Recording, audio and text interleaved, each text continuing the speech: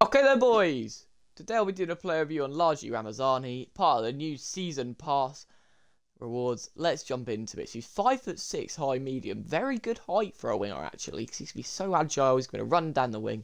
3-star, 4-star explosive, all great so far. He looks brilliant in terms of alternate positions as well. Beautiful, boys. Left mid, right wing striker, and then obviously with this new season pass, you have the ability to choose sort of 3 of the same nation and league.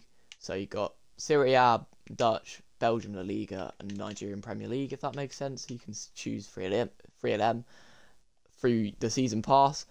Let's get back to the player view then, because I'm awful explaining that. In terms of pace, that is perfect, boys. This guy looks juiced. In terms of shooting as well, that is brilliant. Great finishing. Usually with these wingers, they'll run, and then sky one or something. But finishing looks great, so he's actually going to be quite prolific. Passing, it's alright. Especially for a winger, you want a lot more on passing. Dribbling is beautiful though. 96 agility, 96 balance. Oh my god. And then in terms of defending, all I look out for an attacker is standing tackle. And that is a little bit below par. And then heading accuracy as well. Yeah, it's alright. Not going to be winning any headers. He's 5'6". Physicality. Everything is really crap there, really.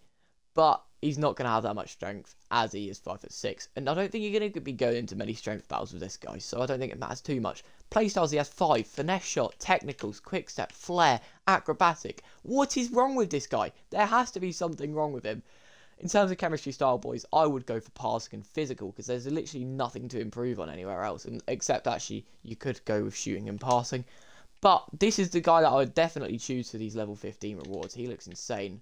Pair him up with Van der Hayden and Witzel, and you have a good team to go, boys.